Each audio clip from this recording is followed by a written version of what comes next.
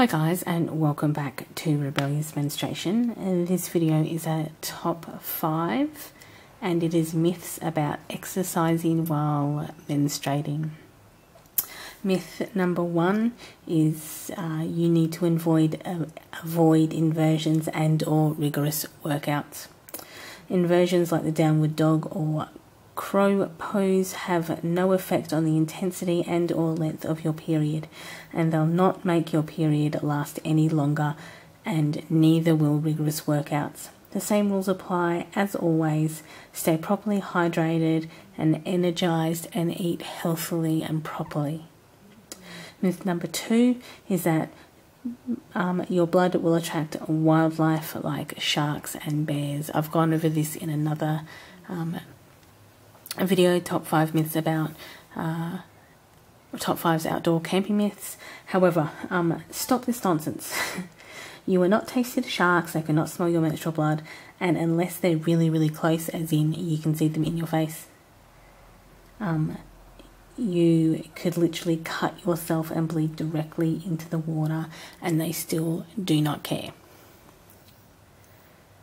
Myth number 3, my heavy flow will make me pass out if I exercise. Anemia can occur when your body is unable to produce enough red blood cells to compensate for the loss of blood, and this includes when you menstruate, but it is not exclusive to menstruation. This can also be known as iron deficiency, and it can cause fatigue, energy deficiency and exhaustion. Aside from definitely seek medical advice and go to your GP and get testing done like blood tests, and take appropriate medication if and when necessary.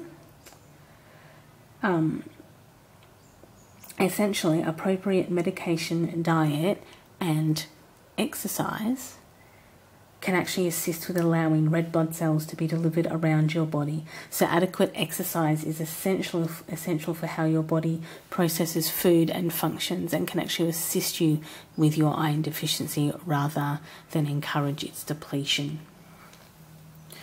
So myth number 4 is that you feel like curling up with a hot water bottle or do not feel like human contact. Bad moods caused by cramping and or fluctuations in estrogen and progesterone, as well as migraines, sensitivity to light, heat and temperature can all occur during your menstrual cycle. However, adequate exercise can alleviate a lot of these symptoms, as it lowers the stress hormones and also triggers endorphins and serotonin for those good feelings. Exercise can also wear you out and assist with sleeping patterns, and also assist with alleviating those cramps that we were just talking about.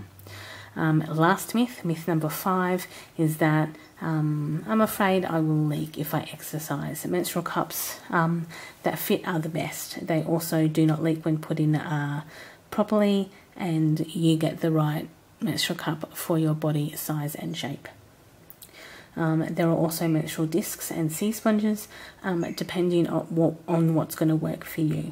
Once you've sorted out your perfect internal protection, not only will you not leak, but it will make exercise far easier.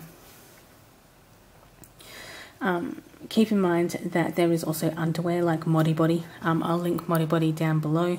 That will cover you if you do not, for whatever reason, want to use internal protection, or internal protection doesn't work for you. Anyway, thanks guys. Thanks for listening. This was a top 5 exercise myths video. Any questions or comments, my details are below. You can email me, tweet me, Instagram me, or comment beneath this video. Other than that, you guys know what to do. Bye.